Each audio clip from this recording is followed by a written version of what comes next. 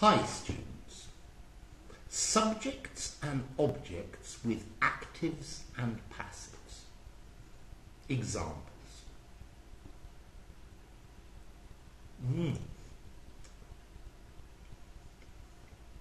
Okay. I ate the cake. Well, actually, am eating. Subject, I.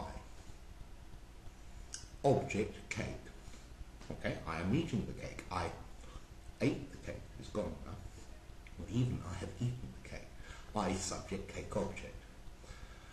Okay, but if we make that passive, the cake was eaten by me.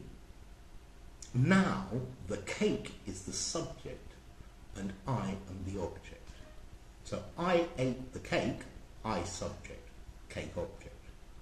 The cake was eaten by me, okay, the cake subject, and I am the object. Okay? And that's all that happens. So you need to, when you go from active to passive, active, I ate the cake, I am eating another piece of cake, okay, that's active. Another piece of cake is being eaten by me, passive, but now the cake has been eaten by me. Okay, the cake has been eaten by me. The cake is the subject. Okay? That's simple. If you enjoyed it, like I enjoyed the cake, give it a rating. Subscribe to my channel, and I'll see you soon. Bye.